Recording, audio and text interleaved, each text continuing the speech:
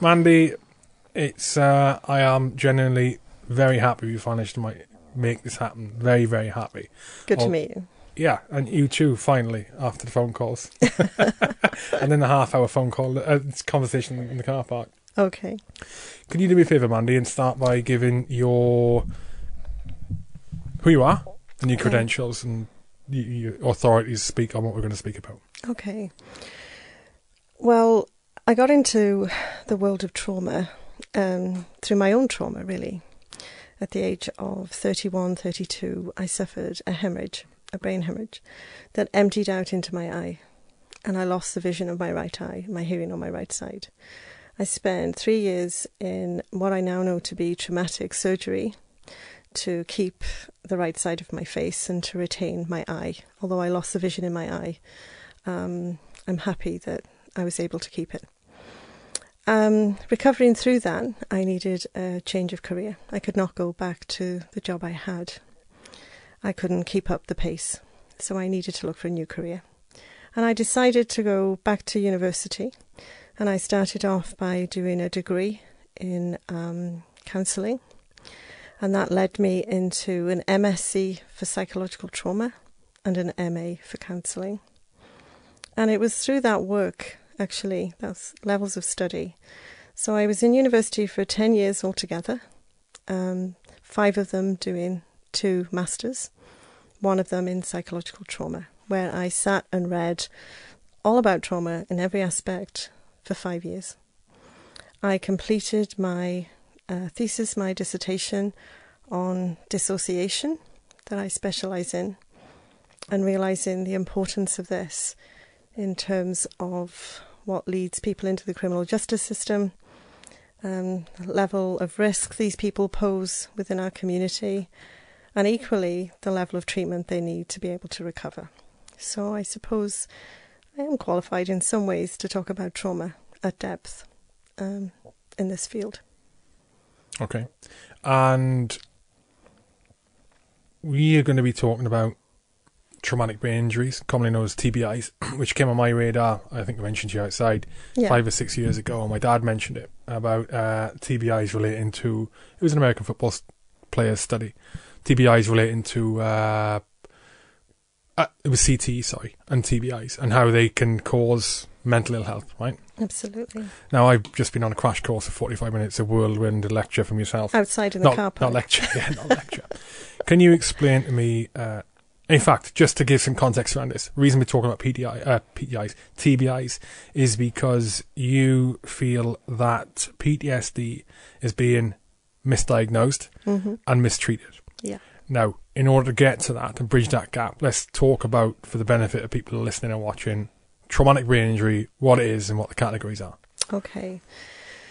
If you feel that's okay, the right way to go. Yeah, I think we need to start at the beginning of that, which is with trauma, with PTSD versus complex PTSD, and then lead into traumatic brain injury and blast traumatic brain injury. They're all extremely complex syndromes, and notice that I'm calling them syndromes, not a disorder. PTSD is really the reaction to a near-death experience, where your system has come into close shave and you've stared death in the face. At that point, your whole system comes online. Trauma comes in through your 5 senses, through your eyes, your nose, your smell, your taste and your touch. Vibrational energy. Right now, all those senses are vibrating. And when you're looking at the tiger that's coming into the room that's going to eat you, and there is no window for you to escape, you will go into what we call a peri-trauma freeze, where your system will then start to decide what to do next. You certainly can't fight the tiger because it's bigger than you and it's stronger than you and it's bigger teeth than you. And you can't fight, so you can't get out of anywhere. So you then have to just do the best you can. So people who become traumatized in the military, those that we send off to numerous conflicts around the world, who go out there risking their own lives time and time again, day in, day out, are facing trauma. They will be facing trauma events. It will be inevitable. As a result of that, certain systems will become breached. And that system sits at the base of your brain in your basal ganglion, and it is your 10th cranial nerve, your polyvagal nerve. And at the point of these systems becoming breached and them becoming overextended, because of the intense training that our military do, nobody's going to get to the top of the hill and go, guess what, guys? I'm not really up for this today. I'm going home. You will keep pushing forward no matter what. And as a result of that and facing death in the face, we know that those who get traumatized are not the weakest of men and women. On the contrary, they are the strongest within our military today. But as a result of going where angels fear to tread, they've entered into a bracket of life and they've stayed in there too long, and they have overstretched their systems. And their polyvagal nerve is not happy. Online comes your dorsal vagal nerve at that point, which will shut you down, and you will prepare to die as you come into close contact with no route out. You will dissociate. Dissociation is the ultimate defense mechanism we have. Explain it for me. So dissociation, there are 5 categories of dissociation. But the categories, I won't go into them in all great lengths, but the 2 mainly which seem to be affecting our military right now are dissociation amnesia and dissociation depersonalization, depolarization. So dissociation amnesia is that you lose time and space. And you could be listening to me right now and all of a sudden your mind will wander off and you will space out. The lights are on, nobody's home, look. And then you will flip back in. I can see you smiling at me. Does that seem familiar to you? Please don't do it through me, through this podcast. And you will flip back in and you would have lost time and space. And that can happen quite frequently. So dissociation is the ultimate defense mechanism we have. It will prepare you to die. At the point of this happening, you can also have dissociated depersonalization, depolarization, where you're not connected to the room or your arms not connected to your body. You feel so disconnected that you're looking at life through a fog glass window. So it's a bit like, I remember a veteran once describing it perfectly to me. It's like as if I'm wearing a space helmet. And life is, I've got a CD playing in my head that's going around and I'm trying to look over my visor to look into life. And I thought that is a perfect example of this level of dissociation. The problem is, at that point, when your whole system shuts you down, and systems right across your body, not just your head, so your neurophysiological, neuroendocrine, endocrine systems, which will then go out of regulation. And your heart, your respiratory system, and your basal ganglion, where the polyvagal nerve sits, comes down your spine, it goes out through into your organs, through your parasympathetic and autonomic sympathetic nervous system, CNS, it will all start to dysregulate as you prepare to die. Can I just jump in? Yeah. For a second? Sorry. So when you were analogizing with the, that's the right word, analogizing with the tiger in the room scenario, and you said, your body, your brain doesn't know what to do, and it goes into preparing to die mode. Yeah. I just want to, from a military perspective,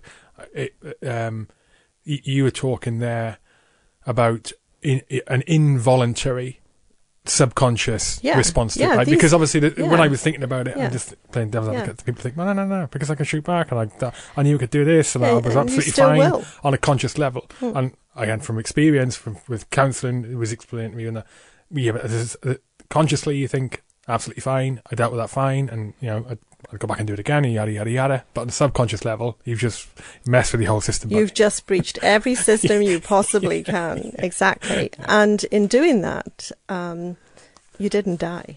You were supposed to die. So your senses were taking in this information and they were processing it at high speed. And everything was happening around you and there was no way out. So at that point, your system, your dorsal vagus nerve will shut you down. And as a result of shutting you down, it has then set off a chain reaction across all these systems. But you know that you are extremely tough people. So you will pick yourself up and you will dust yourself off and you will keep going. But you have set off a chain reaction which will keep dysregulating. So in the first month of that happening, you will go into acute stress disorder. And at that point, we pretty much need to get you and stabilize you. But we do something called watchful waiting, where we stand back and we see if your system will come back into regulation. Within a month of the event? Within a month of the event. Okay. But if we look at the way that you operate and the demands which are placed on you, you will be out in these environments for 6 to 9 months, even longer. Some do back-to-back tours. Some of the patients I have done back-to-back tours. So you're not in a stable stable environment. You will continue to be in high intensity situations, and you will be going back out the next day or back out the same night. Or even if you go back into the barracks to try and rest, you'll be under mortar attacks, and your system then is continually online. And your right frontal lobe will say to your body, I don't like what you just did to me. Just don't do it again. And it will keep you on alert. So your right frontal lobe becomes your watchtower. And the next time you go out, similar smells and tastes and sounds of the event will trigger that right frontal lobe, which will wake up the polyvagal, and the whole process will happen all over again. At the point of that happening and dissociating, you can continue to dissociate out. So it's an involuntary movement. It's not something you can control. So when we look at this, we know that people who are traumatized, as I said, are the toughest of people. They have been in the thick of it. They've been right in the middle, near-death experience, time and time again. And I think that's why I wanted to come on the podcast and say, look, we need to look at this, because the wrong message is going out there. We talk about words like stigmatization.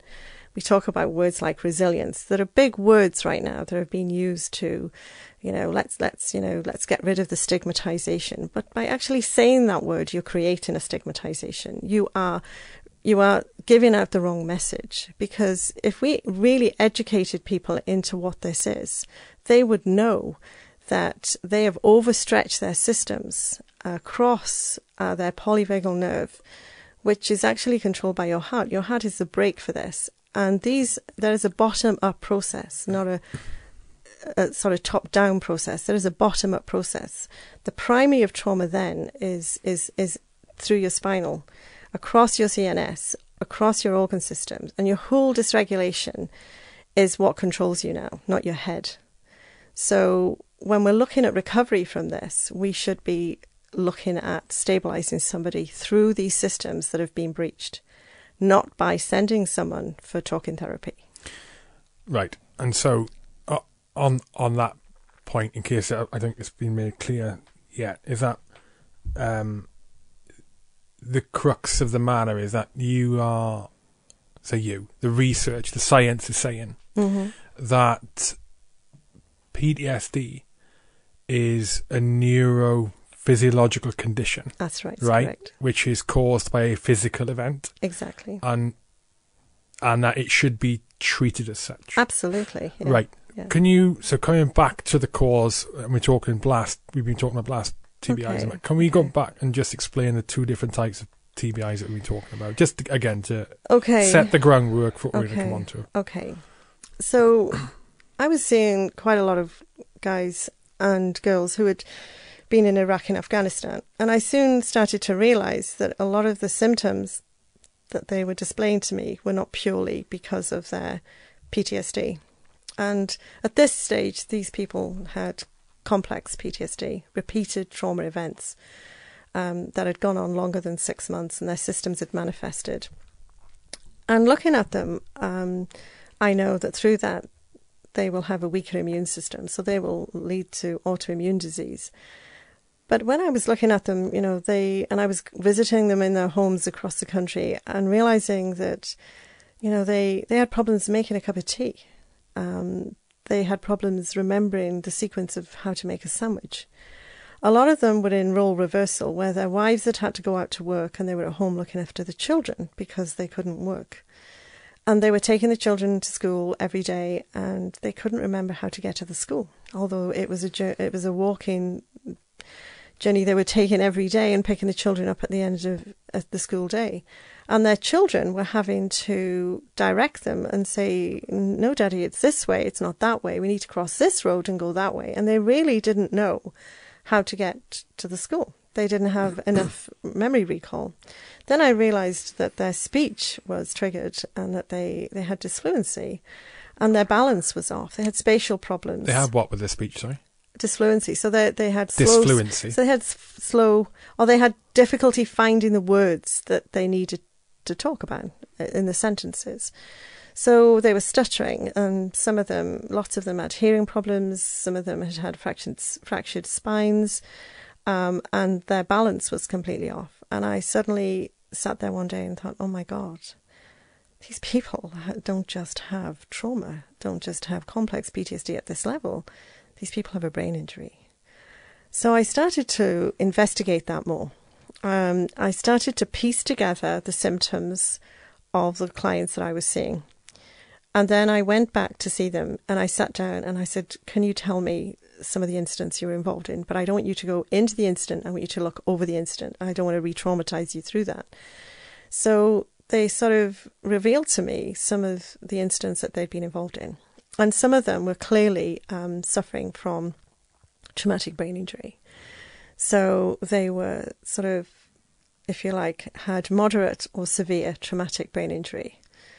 And with all these symptoms that were going on with them. And they had been in close contact. They had been in vehicles where they had been blown up by a daisy chain, and their rifle had gone into their face, and they had been sent into the air with their Bergen, and they had ended up with fractured spines and hearing problems, tinnitus problems. And then there was the other category that I was looking at that had been involved in blasts. And it was horrific to see this. To see this in the family home was pretty horrific. And then I'd sort of asked them what had happened to them through transition. Had anybody picked up the incidents against their symptoms? And although their physical injuries had been dealt with, for those who had physical injuries, nobody at all had asked them whether or not they were suffering or investigated any of the symptoms they may have had. And for those with the invisible injuries, with no physical symptoms, but definitely displaying the symptoms, they had not been asked. They had not been referred anywhere. And then I sort of thought, right, I need to really look at this. So I got access to their military medical notes, which was quite shocking when that happened. There was clearly large elements of these missing. Clearly segments of their notes which had been taken out. Really? Yeah. That's a bit conspiratorial. Well, go on. I have these. So I was like, well, how come, we've got you on this date, but then this incident happened, but this incident isn't in your file. So we carried on. We carried on looking at this. So I sort of sat down and thought, I can't live with this. This is wrong. This is clearly wrong, what's happened here. And there clearly had not been the right assessments through transition for these men, or even while they were out in Afghanistan. And I know for a fact that the Americans had the scanners that we needed out there, and we could have had access to them, but we didn't use these scanners. So they had a MEG scanner out in Iraq and Afghanistan, and these scanners were not being used. And these are scanners that can identify TBI? Yeah, that's why the Americans had them there. So I then sat down and thought, right, what do we need? That was the next thing. So we need a range of scanners to be able to detect this. So I then did a lot more research, and I found that the real science of this was sitting in the US, and that they had advanced the science and the research, and that they had some of the answers to this. And I was really shocked by that. I was really quite upset by that we had not been doing this. We had not kept up with the science. So I went back through the regiment I work for and said to them, we need to do something about this. It's really seriously bad. And a lot of these lads had then, were having domestic problems. They'd had contact with the police. Some of them had been in prison for pretty serious offences. I had been in court a few times, giving evidence, giving professional witness statements. And so the knock-on ripple effect of this was huge. So then I went to see, I think it was July 19, last year, with my colleague, was sent to Andover to meet the senior medical advisor to the military. And we sat down together, and I sat there and I sort of relayed this and said to him, you know, how come this hasn't been done? How come we're not doing this? And he was a good guy, actually, and he was kind of concerned, and read a paper I had written for the Defence Select Committee and said, I really do think we need to be doing something about this. It appears that, you know, we're not up to standard, we're not up to scratch. So he decided that perhaps we needed a summit. So discussions carried on, you know, for quite a while, and we sort of looked at that. And I'd sort of discussed with him that we had independently scanned 3 of the guys that I had that were displaying a brain injury, that I had taken them to Aston Brain Centre, and that we had scanned them on a T3 fMRI and an MRI. And then we took them up to Nottingham and we scanned them on an OPM MEG. And we scanned them on a T7 fMRI, and that we had analysed these results with the algorithm that they use over in the States, and that we had found that all 3 of these men had had a brain injury. So he was like really concerned about this. Physical injury caused by the trauma event or events. Yeah. So 2 of them had been involved in a blast. They had been in repeated close vicinity of blasts. And one of them was a TBI. What are the injuries? When we're talking about physical injury, what to the brain, can you explain that to me? Yeah. So when we look at a TBI, we're talking really that a bang to the head.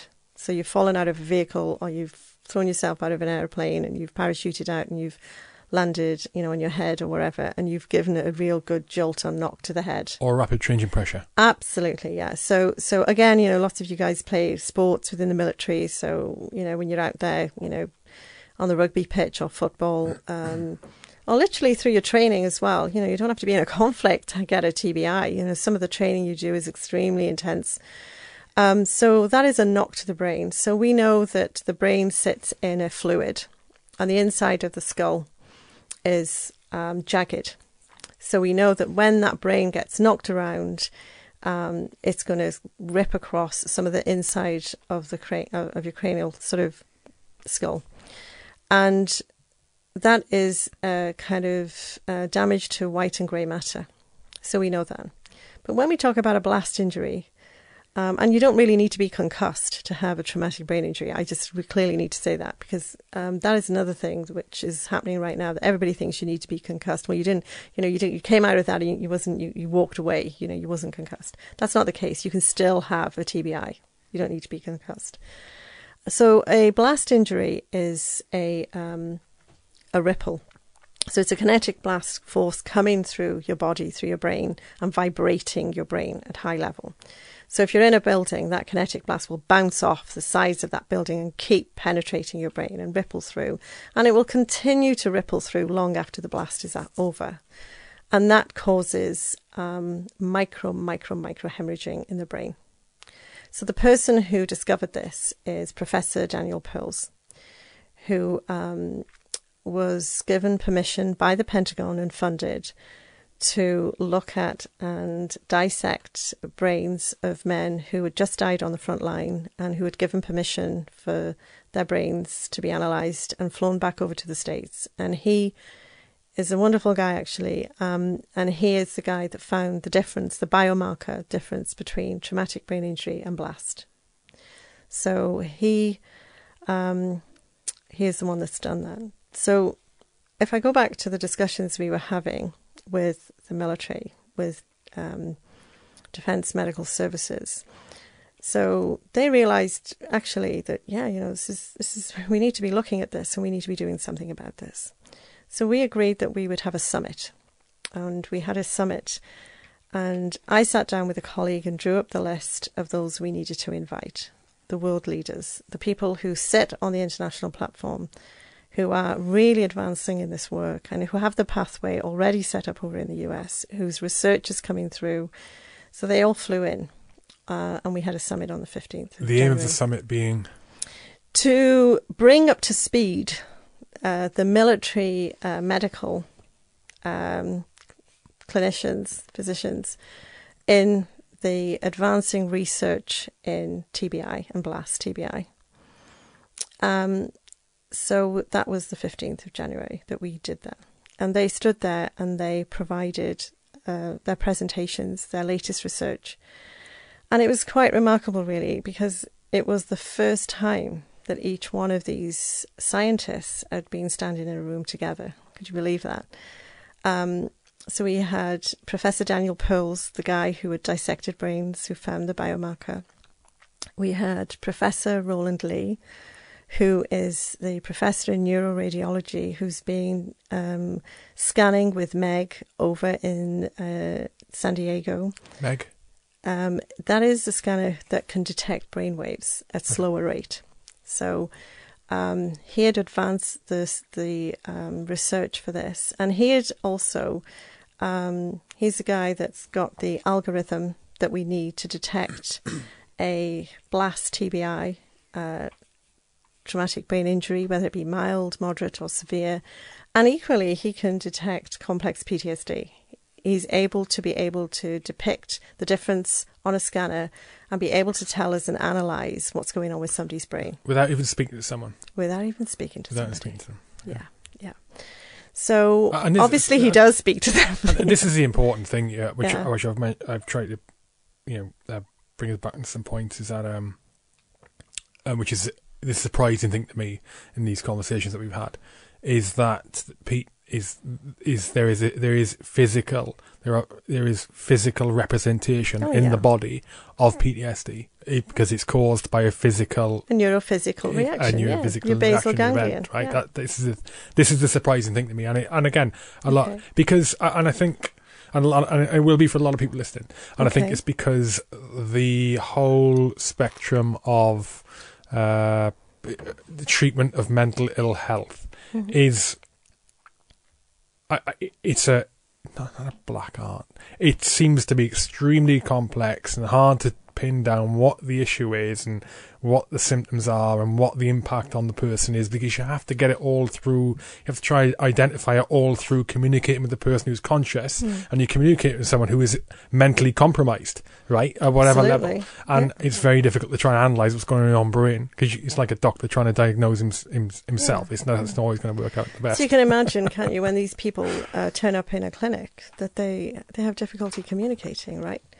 But not only that, what really has upset me about the whole direction of the way that these services have gone is that it has taken you away and separated you from the very community in which you came from.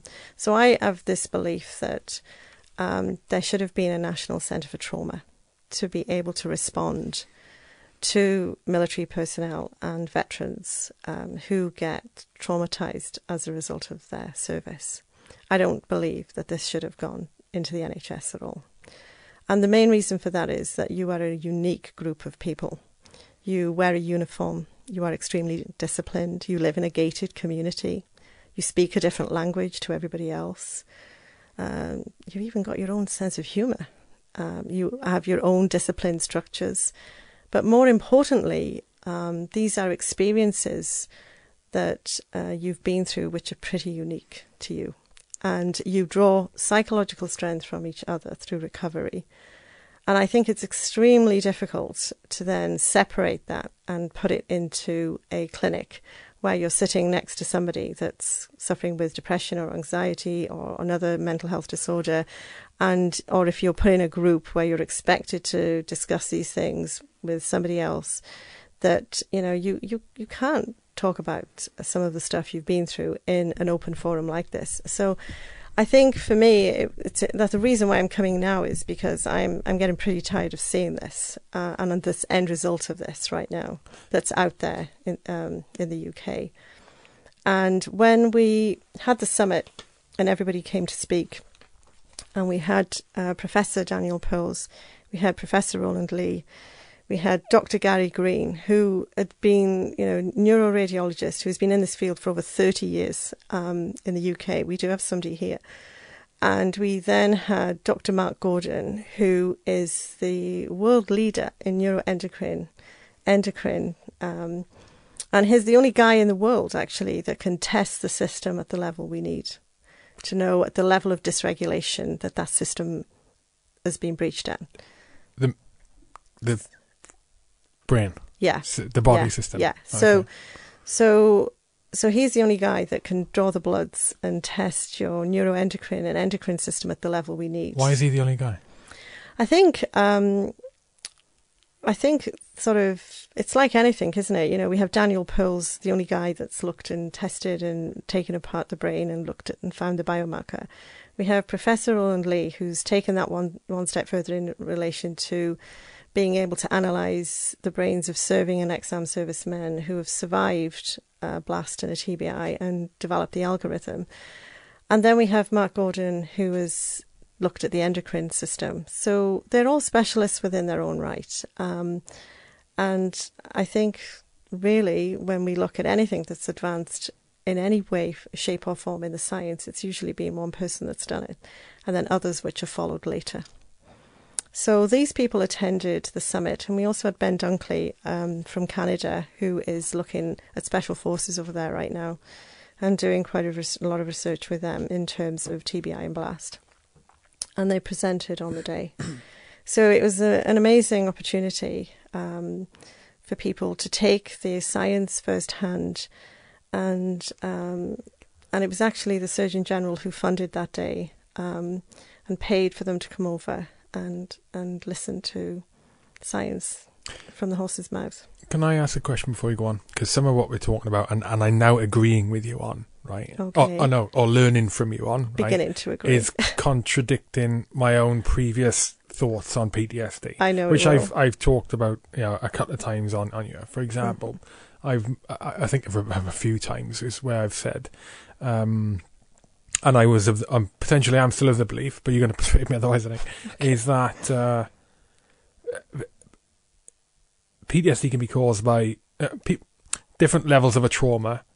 Can impact people in different ways, right? Absolutely. And PTSD can cause that. But I've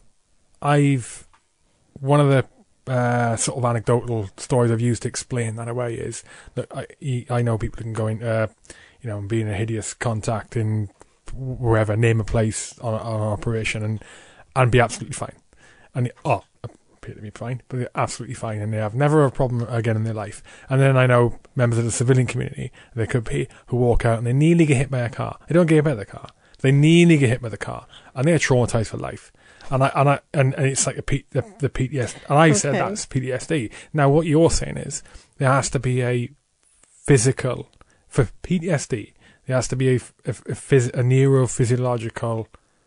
No, there has to be a physical event, right, to cause a neurophysiological condition. That physical event can be like a near-death experience, an explosion. Yeah. Okay. Yeah, but not just a near-death experience. Trauma, you know, you can get the bad news, right? That, you know, come Thursday, you might not be making Friday. And we need to take you for surgery, and we don't know if you're going to survive that surgery. So that's like, you know, being told that, you know, you might not make it. So that's a trauma. That is a trauma. So you could be given the bad news. Yeah. You could be sitting at home, actually, watching something, believe it or not, on the television and become traumatized by something which is in front of you. And it is just so overwhelming. And that can cause PTSD. That can cause PTSD. Right, see, this is what I don't understand. Okay. So how does that, where there's no physical impact or change, how does that affect there's a physical neurophysiological result? So that triggers your senses and puts you on alert, which then is a neurophysiological chain reaction from that happens next. So you can be at the front line, you know, under heavy fire, you know, no way out. You can be raped. You can be involved in a car accident. You can various levels of abuse, which can cause trauma. Okay. Do you know what? Yeah. Do you know what I'm doing is I'm generalising with TBI. I am forgetting blast TBI, mild TBI. Yeah. Whereas the blast TBI, that results in the physical evidence on the brain of blast TBI and indications of PTSD. Okay, well, So let's look at it. Let's help you there, okay? Because it is extremely complex, and it's like, oh my God, there's so much of this, okay? So let's keep it in each diagnosis. Let's keep it where it needs to be. So we know that if you are involved in a near-death experience and you recover, you could get PTSD. Not everybody will get PTSD. It depends on one word, and that is perception. It's the way you looked at it. Perception's made up of lots of different characteristics of your belief system. So it just depends on the person, really. So each person's trauma is unique to that person. So you may go into PTSD, you may not go into PTSD. Trauma sits on what we call a trauma tree. So there is car accidents, rapes, combat, abuse. There's different levels of abuse. There's domestic abuse, there's violence abuse, there's physical, verbal, emotional abuse. And we know that people who have been traumatized over long periods of time, trauma which is drip fed in, has the biggest effect on someone. Okay, so that's trauma, and that includes disability, which actually sits on the top of the trauma tree, believe it or not. So people who have to continually adjust and adapt their lives each day through their own disability or through an acquired disability, that those people can become traumatized. Is that the same for someone who's born disabled? Yes, it can be, yeah. Okay. Yeah. So therefore, trauma can affect anybody at any time. It doesn't really pick any class or gender. It's not sort of focused on any member of the population. It can be anybody at any time can become traumatized. And that trauma then comes in through those senses and creates a neurophysiological reaction. Which goes across your CNS, your central nervous system, across your organ system, through your heart, your respiratory system. Every system is affected, your endocrine system. At the point of that hitting you, you will go into an acute stress disorder, where we need to stabilize you and look after you. And just stand back and watch to see if your system will come back into regulation. If it does not come back into regulation, you will go into PTSD. If you are in an environment where you cannot get out, so if you're in a home where you're continually being sexually abused or abused in any way, physically, violently or verbally, long traumas that are drip fed in, you will end up with complex PTSD. And then it's the same for the military. The difference being that you then set off a higher level of dysregulation across those systems, which can't be reversed. So you will end up with autoimmune disease. So the first few on the hit list are usually heart problems, asthma, skin irritations, repeated chest infections, irritable bowel syndrome, and pneumonia. So when someone sits in front of me, I kind of normally say, do you have any of these? And that normally gives me a marker of where that person is and where their system, the level of dysregulation they have. And then, you normally notice somebody's respiratory system is out, so their breathing isn't regulated, and they're usually losing their 8th or 9th breath. So their whole system is out of regulation. So that's complex PTSD. We know that for those who have been in extreme situations where they are nearly going to die, that they will dissociate.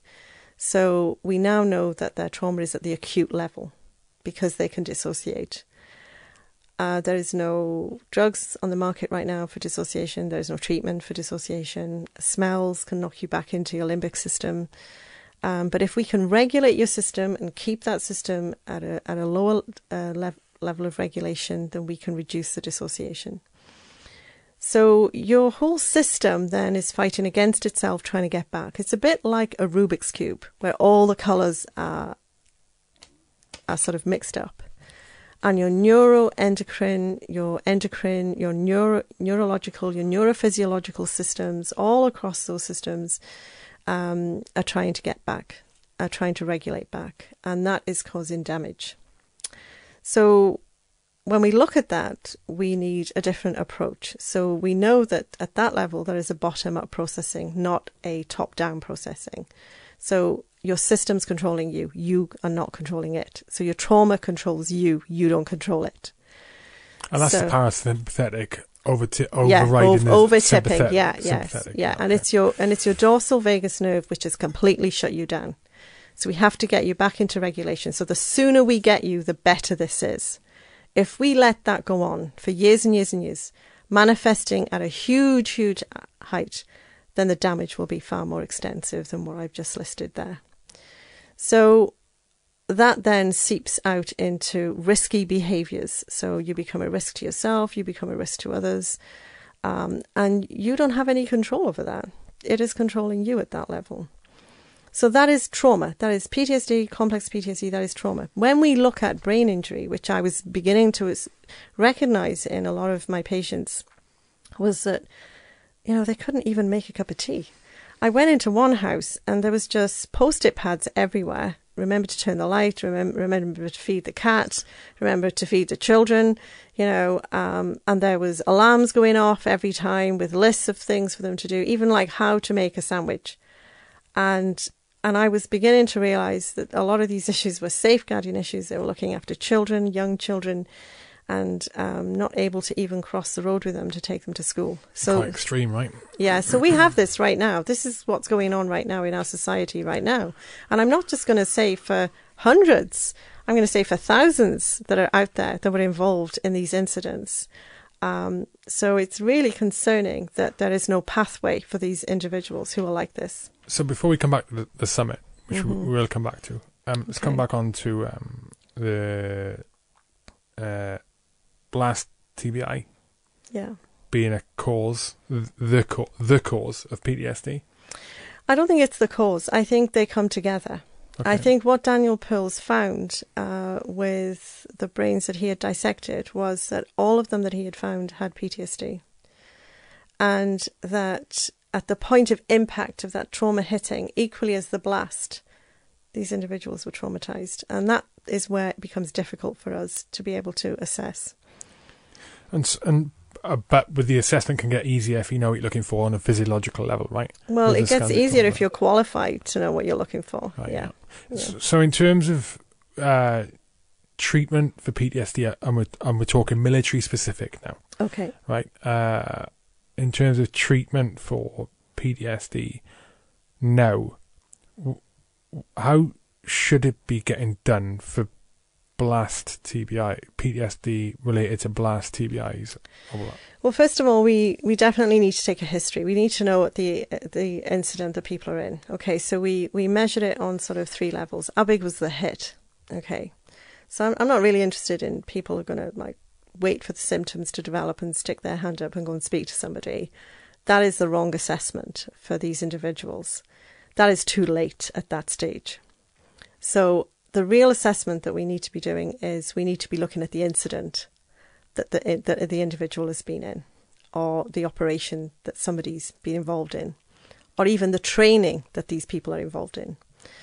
And we need to then measure them against the incident. So how big was the hit? Yeah. And how intense was that hit? Then we need to look at the level of disconnection they have. So we need to sit them down in front of us and look at if there's any symptoms which they have from the incident that we need to be looking at. And then from the incident itself, if they've been in a huge blast within 10 meters of that blast, then we need to be scanning these individuals on a MEG scanner and across other scanners to just check their brains out to make sure that they've not got any permanent damage. I mean, from a practical point of view, when you're talking about how big is the hit and measuring that, it's impractical to go and do that in a sort of ad hoc way afterwards on a case by case basis, isn't it? You're talking about it has to be a systematic change in the monitoring we do of our military. Yeah. So you go and conduct a live firing exercise, for example, or you're involved in a contact, whichever size, shape or form. Yeah. And as part of the procedure, I know we've referenced it before, you've got the trim side of things. As part of the after action review, or after action assessment of the troops should be part of what you're talking about. Exactly. Right? I think we're better educated now. Catch all. Yeah, it's a science. The science is there. right? So the science is not up for debate. The research has already been done. Sometimes these days, I think you might struggle to get people to believe that. Well, we have it. It's in black and white, and it's already been done. So it was spoken about at the summit. They were there, and they give out their research. It's already been done. And the pathways are already set up. So, yeah, you're absolutely right, though, Hugh, because what we need to be thinking about, we need to be more box clever. We need to be better educated.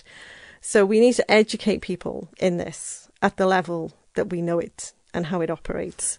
And then once we've educated people through it, we need to look at how they operate. So what's their working practices? What do they look like? How do we need to sort of adapt that or better educate that to safeguard people who are going into these types of operations or this level of training? How are other people doing it? What came out in the summit? Well, the pathways they have over in the States is that now Dr. Matt Gordon works with Delta over there and is now speaking to the Pentagon about his work. And this has been going on for a good few years, where we just take a blood draw of somebody and look at their level of dysregulation across their endocrine system at the level that he does it at, which is much higher than anybody else. So here we might look at 2 or 3 markers. He looks at 30 or 40. And he's able to translate them in how they're all interacting together to be able to give us the printout of any dysregulation. And if there is any level of dysregulation, then there is a protocol, a treatment that he uses, which is all natural stuff. It's not synthetic pharmaceutical SSRIs or anything like that, to get that hormone system back into regulation. Can you give me an example, expand on any of that? So he looks right across neuroendocrine and endocrine markers. And so he will then be looking at the hormone system. So then he will be looking at hormone replacement for some of those gaps, if he finds any, which have happened. If there's hormone deficiencies caused by the neurophysiological condition from the blood. Okay. See, Hugh, you were getting into it already. You'll be qualified at the end of this. Absolutely. So that's what he does. So he's now, so we can put some of these assessments in already, and we can do that. So that's a good way of getting that system back into regulation. And then we just need to kind of keep an eye on people who have been in these events. And we need an open door policy for them to be able to come in and out quite freely to say, I'm not doing too well, or we need to keep checking at what they've been involved in, and we need to keep bringing them in and just checking them out. But we have that now.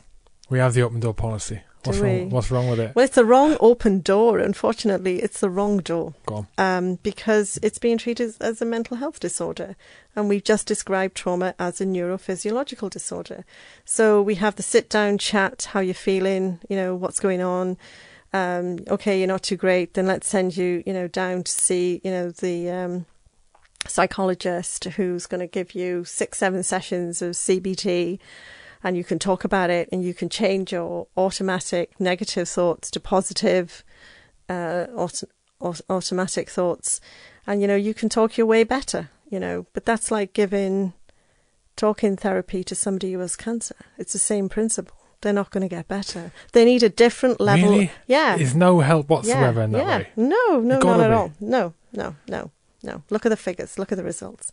What are the outcomes of these departments? Some of them we don't know. They don't give their outcomes.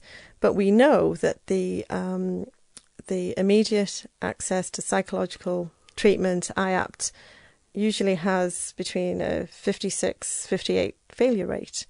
You put military personnel into that system who have been re-traumatized time over again with possible TBI, with possible blast injury. And I want to throw something else into the mix here, which is something we need to be talking about, which is an ugly subject right now, but the neurotoxicity as well. People who took mefloquine, Lerium, who are having the adverse effects of this, horrific adverse effects from this drug. So you put people into that system and you can actually re-traumatize them. You send people to a system that doesn't understand them, who is not assessing them to the level and the standard that is required here for our military personnel in the UK and our veterans. then you'll make them worse. And there is a term for that. We call it sanctuary trauma. The people you go to who don't understand you, who make you worse. And that's happening quite a bit in our system right now. And that is pushing people further into their trauma towards suicide. And it is quite serious. So we look at people in the TBI bracket, in the BLAST bracket, that are high levels. We know that these people are more high risk to suicide, including people in the complex PTSD bracket. These are horrific symptoms to live with. What you're saying is going straight against the grain, or straight against the thinking of what most people think about the treatment of, we'll talk about PTSD. Well, let's say when we're talking about PTSD, because the first people immediately think that it's a mental health disorder, as well as I do. But the treatment of it, part of the treatment of it, and to be honest, up to this point, sort of my preferential go-to, not me personally, just generally speaking, would be the counselling side of things. I've got friends who have do the counselling, they're on medication and all sorts of shit, right? And what you're saying is going completely against the grain of that. So PTSD, is all PTSD a neurophysiological disorder? Yes. Right. And so that is to say then, correct if I'm wrong, okay, that is to say that PTSD, the primary treatment for PTSD should be physiological. Yeah, it should be first of all neurophysiological. We should be educating that person in what's just happened to them. Yeah. Okay, so they know they're not going mad, and that this is a normal reaction to a near-death experience, and we should be explaining that to them, and that's explaining it on the level of the science and what we know, and the research which is out there. So I'm not saying anything that you couldn't go away and Google right now. Okay, so people are listening to this and they want to Google it. Google the polyvagal nerve. Okay, it makes sense to me. Yeah. Google polyvagal arrest. Google these words. And first time I sneeze on the podcast. That's what happens with all this controversy. Bless you. So you can go away and you can read this stuff. So I'm not really saying anything that is not out there that you couldn't just Google from the laptop in your living room. Okay. So the first level of response, shall we say, to this is really to stabilize someone. That's so important that we do that. Where the system has gone over the acute stress disorder, moved out of PTSD, and then we haven't been able to regulate them through that, and they've gone into complex PTSD. These people need regulating first and foremost. They do not need talking therapy. And this can be done without the use of synthetic drugs and anything else, right? Absolutely, yeah. Because that's where the hairs at the back of my neck stand up. I think, hang on, we're going down the medication first before the things. But we're not talking about the medication route sometimes. And I'm not going to knock this because everybody will be jumping up and down out there now anyway. But I'm not going to say that some drugs that are there that we can't use to stabilize people. But then what we're seeing in the system is that their drugs are being increased and constantly increased as their symptoms are manifesting. Their drugs, their synthetic drugs, their antipsychotic drugs, the SSRIs are being increased. It seems to be the first protocol, and that only complicates that system even further. It then goes into the mix. Your neurotransmitters that are completely out of regulation, these drugs will knock it out of regulation even further and mix it up even further. And we don't even know some of the long-term effects of these drugs. So what we need to do is go back to the science and go back to what we know, what it's telling us, and the level of dysregulation, and we need to look at the right systems which are dysregulating and do the right assessments for that. Bring those systems back to the baseline as far as we can. The use of administering natural drugs. But also, when we were speaking in the car park of knowledge earlier on, when we were out there talking, you also referenced at the beginning of the podcast, you talked about BLAST TBIs and the physical damage, the scarring on the. I don't think we spoke about it much, but you talked about the physical impacts on it. Yeah. When we were outside talking, you mentioned the treatment that, if caught early enough, so again, early identification of a TBI, a BLAST TBI, that there's a treatment that can mend that scarring so it does not become permanent and then does not cause the complex. It can improve it slightly, yeah. Oh, okay. So we know that, let's go back to the Rubik's Cube. So now all these systems are dysregulating, whether you're traumatized or whether you've got a traumatic brain injury. But if you've got a traumatic brain injury, we know you're going to have complex PTSD with that. Same with the blast. So we've got all these symptoms kicking off and we've got the whole system dysregulating. So first and foremost, we need to do some blood draw on and find out about that. But for a blast TBI and for a TBI as well, Professor Roland Lee has really advanced the treatment in this section. And he has developed transcranial magnetic... let me just get this. I always get this. So he has developed transcranial magnetic stimulation for people who have a blast or a TBI. And he's also developed transcranial deep cranial stimulation, where people go in and they have, depending on which part of the brain has shown the damage on from the imaging scans which he has done. This is quite amazing. When you see it on a computer screen, you're looking at a 3D image of a brain that's rotating, and it's really highlighting in different colours areas of that brain which is damaged. So then he can bring people in and he gives them this treatment, and he places it on the area of the brain which has shown up slow brain waves to really try and regenerate the brain. And he is getting some amazing results with this treatment. But that's not all the treatment we need, because we know that the whole system, your head's connected to your body's connected to your head. It's all there's a bi-directional process there which is going on. So we know that, we need to equally treat your trauma as well as your brain injury, and the two are interacting against each other.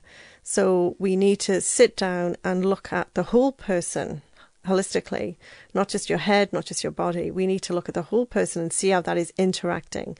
And then the other thing which is difficult is that each person's trauma, including their brain trauma, is unique to them. So we cannot compare one person's brain trauma or trauma to the next. So we have to treat it individually. So it's no good setting up a sort of treatment program which takes you down a few of these treatments thinking that person is going to get better. Can I just jump in? You've mentioned a couple of times there you have to look at the trauma and the brain injury together. Yeah. Right, just when you're using the word trauma, I'm talking about complex PTSD. Are you talking about the emotional aspect, the mental, emotional aspect, compared? And when you're saying brain injury, you're talking about the physiological. So, Hugh, we're talking about physiological damage which has been caused by their trauma.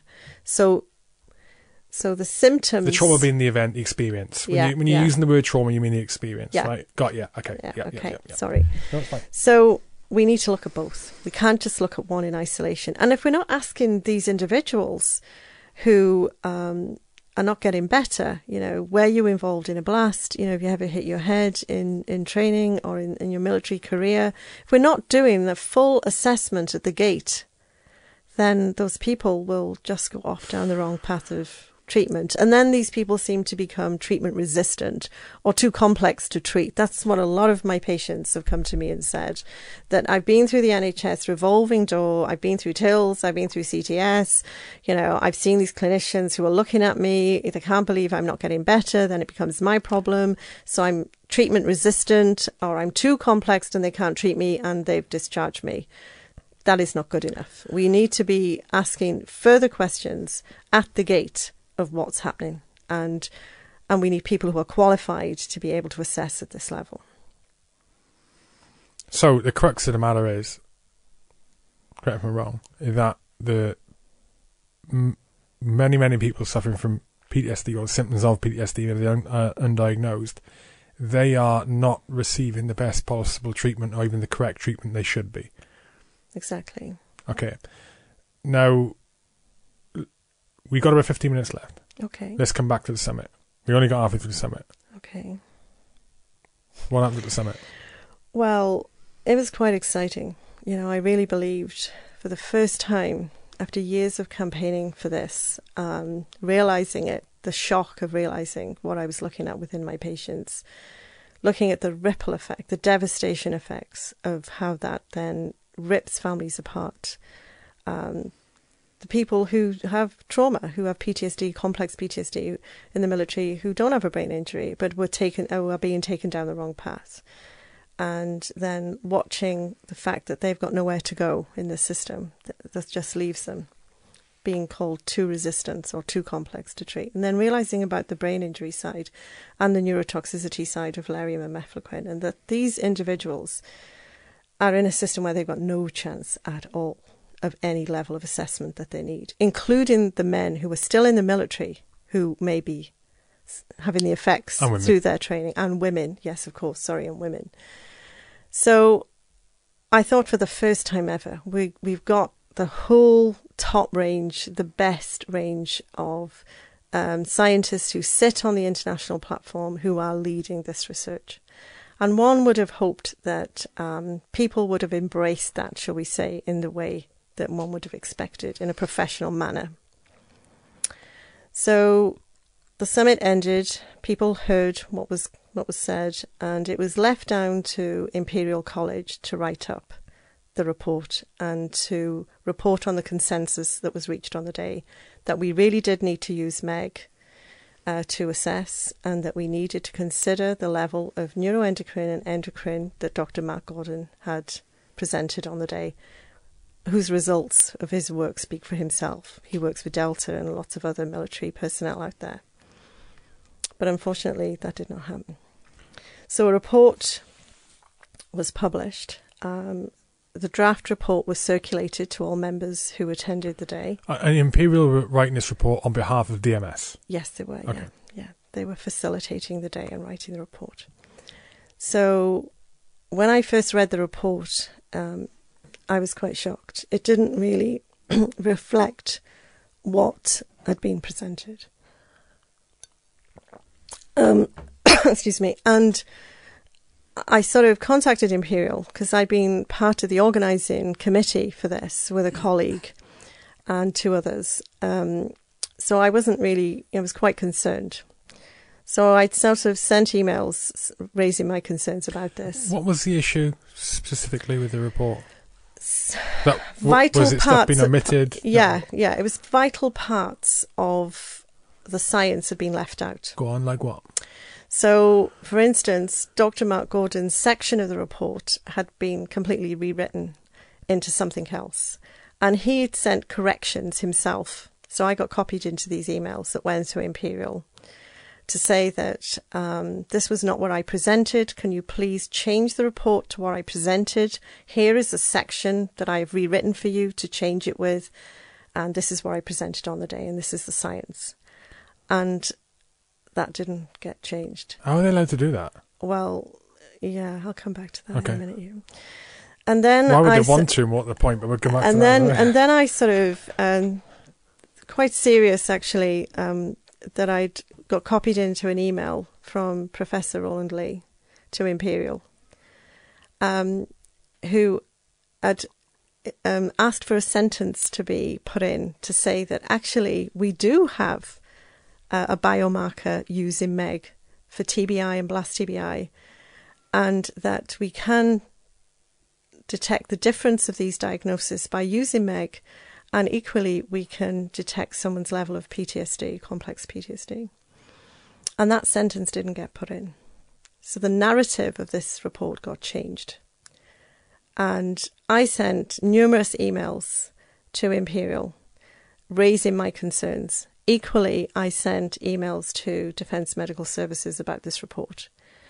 People who attended the day were asked to sign as authors on this report, and I refused to sign as an author because the corrections sent by eminent speakers who presented on the day, who are leading on the science, who sent their corrections through, were ignored. And as a result of that, this report got written into a different narrative. And the recommendations that come out of this report are saying that we need more research, when we don't need more research. The research has already been done, and the pathways can already be set up. So I was extremely quite upset about this. And as a result of speaking out, obviously, that has not gone down well. And The report is now published. It's on the Imperial website, but it actually fails to report on the accurate science that was reported on the day.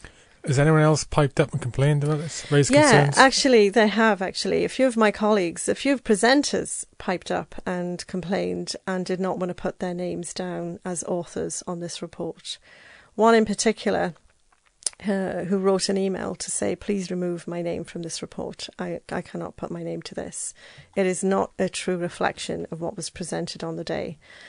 And a few others removed their names. These individuals, I believe afterwards, were telephoned by Defence Medical Services Department, and they were persuaded to put their names on the report. One individual was actually told that they know that perhaps it does not reflect the day, and that they're not going to take the recommendations forward in this report. And, but we would really like you to put your name on it anyway, but we just want you to know that we're not going to take the recommendations forward in this report. And I just think, that we cannot live in a society where this level of behaviour continues. What's the issue, Mandy? Explain the issue to politics. me. Go on. I think it's everything, whether we like it or not, there's always a politics in the room. So these universities have led on research for the military for years and years and years, and they've received massive amount of money for doing that.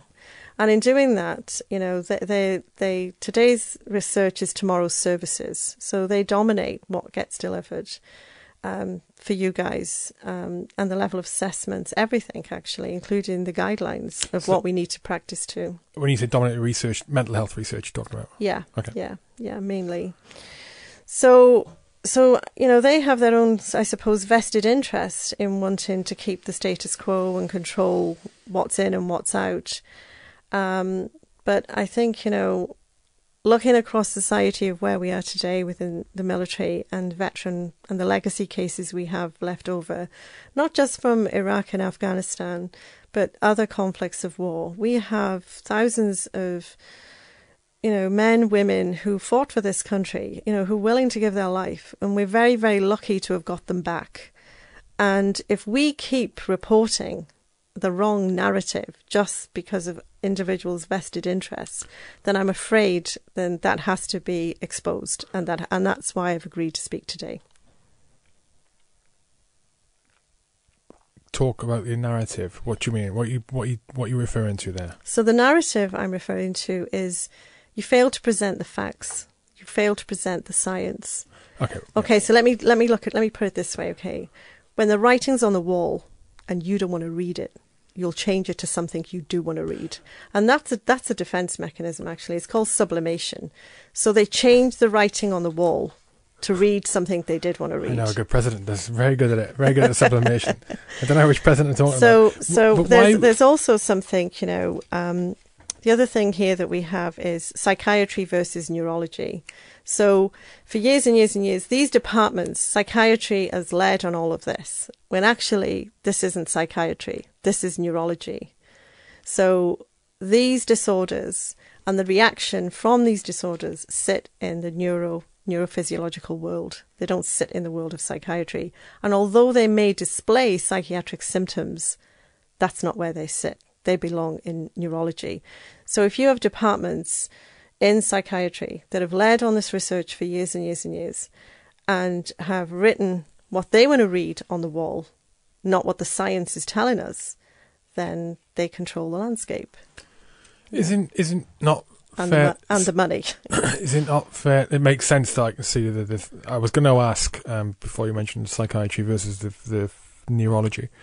I was going to ask why bringing the neurophysiological aspect into it would be threatening to an Imperial College. But if I'm understanding this right, it's the psychiatric sort of sections, departments of these organisations that, I mean, when we talk about the summit, they headed up that summit, they organised it on behalf of DMS, so they're predominantly embedded in the psychiatric world, and neuroscience threatens that whole expertise. Well, is it fair to say, though, that when we're talking about the treatment of PTSD, that the psychiatric treatment isn't a hindrance completely? It is. Yeah. Is it? Yeah, it is. Right now it is. When you look at, go away, right, sit down tonight at home and start Googling some stuff. Google complex PTSD. Okay. Google blast traumatic brain injury. Google traumatic brain injury. Look up Daniel Pearls. He's on YouTube. You can listen to him. It's fantastic to listen to. Look at the science, the research which is coming out of the States by Roland Lee, by Dr. Mark Gordon, who have advanced in this. Look up Stephen Porsch, who sits in the University of Illinois, who is the guy that discovered the 10th cranial nerve and its reaction in trauma, the source of the Nile. And it's there. It's in black and white. So I'm not this kind of witch with a light bulb that's saying this. You can actually go away and read about it. And that is where we need to be sitting with this, not thinking that it is some psychological behavioural issue that you can talk your way out of, because it isn't. And that is the level of distress that sort of attitude is causing when a lot of people who are traumatised, and in the military, who are in repeated trauma events, who are highly traumatised, perhaps some of them who are in the complex bracket, who are going for this treatment, and it's not really touching. So yours, that's the kicker. Yeah. Is that, and again, well, no, I'll leave that bit out. But there is the kicker. Is that you essentially saying that the counselling, the course is being provided because that's what is thought to be the correct thing to psychiatry and the research in psychiatry in this country effective for PTSD. No, not effective. I think you need a wider eclectic treatment regime. Okay. But it wouldn't involve psychiatry. It would involve a level of therapy. Okay. And there are different models of therapy that we can apply for this. But the levels of therapy that we are applying at this level will not touch first base. No. Can we go a bit deep into that? Can you just expand on it a bit, please? Okay, so when I talk about a wider eclectic treatment regime, you need a whole host of eclectic therapists who can work across various different models, but first and foremost, who are qualified in trauma. People have to have a formal qualification to be able to work in trauma. So at this level, you need a wider eclectic treatment regime. You need to understand the Rubik cube and how it's changing. You need to understand the Enigma code. So people who are trauma specialists normally are code breakers. They can work across and understand what's going on with somebody's neurophysiological, neuroendocrine, endocrine, and sort of different systems across which have gone out of dysregulation. Then we need to look at people's belief systems. Obviously, you've been through a trauma event. You're not going to come out of it the same. And it's then that talking therapies can come in. But that, again, has to be in a special way. That's not just 6 sessions of CBT changing your negative automatic thoughts to positive automatic thoughts. There's a degree of loss here that people have encountered through their trauma, and loss is we talk about traumatic loss. So again, there's various treatments which we can apply at different stages of somebody's recovery. So we need a whole eclectic group of people in the room together that can do this level of assessment to recover somebody from these events. So the therapy can be a benefit. The issue is at the minute that it is the blanket. It's too narrow-minded. It's the blanket and go-to treatment that's being issued, and for the most case of blast TBI, PTSD caused by blast TBIs, it is not the right treatment, or it's an ineffective treatment. There is no pathway right now in the UK at all. Whether you're inside the military or whether you're outside of the military, there is no pathway for anybody, whether you are military or civilian, who may be suffering a traumatic brain injury. Contrary to belief, that doesn't exist. We have no pathway for anybody that's been in a blast traumatic injury, who has a blast traumatic injury. There is no pathway. It doesn't exist. So then I want to throw something else in, Hugh, before we finish, which is really important here, which I haven't said up to now. So if you've been in the military and you have served your country and you have had these near-death experiences and you have come out and you have complex PTSD and you have blast injury and you have a traumatic brain injury and you have a neurotoxicity injury as a result of taking methylphenolarium, you have nowhere to go for an assessment. So if you have nowhere to go for an assessment at this level, then you cannot be properly or accurately diagnosed. Therefore, there is no treatment for you. But then I want to take it one step further, and I want to say that there is no written report for you to be able to go and claim compensation for your injury. So these men and women who are the toughest, the ones who were out there, who have risked their lives time and time again, who went where angels fear to tread, stayed in that bracket too long, and ended up with this level of injury, have got nothing. They have nothing. They have no pathway, and they are not able to claim compensation. So I have patients who are at home right now whose wives are trying to hold the household together. I have men who have lost their families, who don't have access to their children, with no report to show social services or the courts what's wrong with them. I have men in custody suites who've been arrested because they've threatened, made threats to people's lives because they're thinking they're in Afghanistan or Iraq or in previous wars. I have people sitting in prisons tonight, in a prison cell, who have ended up there. And these are the toughest of our men and women. They are the absolute most disciplined. They have performed their duties through choreographed precision timing. They have risked their lives time and time again. And the only reason that they have returned is through luck, because they're lucky. And I think it is not acceptable that we have no service for any of these individuals right now in our society. That is the reality of what's out there right now. And there's plenty of evidence. There's the evidence from the summit. There are the emails of the corrections that were sent by eminent speakers who presented, corrections that were left out of this report. That is not acceptable. There are individuals who are seeking help through these departments and who can't get anywhere. And there are men who've lost their homes. And that is the reality of the situation right now. What other nations are taking this stuff seriously? As in, obviously the US are, but I mean, this new information, this evidence from the research that is pointing to the neurophysiological causes of PTSD. It's not that new. You might be surprised to know that this is not that new. I went to university, because if I say this, you'll know my age, but I went to university some sort of, 20 years ago. And I started reading this stuff, and I sat there one night late reading all these research papers, realizing that we were digging in the wrong place, that this is extremely complex. It's like the Rubik's Cube, and it's continually changing, and it's neurophysiological, all those systems, I don't want to keep saying it, that we've just been talking about. And I sat back and I thought, oh my God, is it any wonder that the IAPT model has got like a 58, % failure rate? And that's for like depression and anxiety and low level disorders. Trauma has nothing to do with depression or anxiety.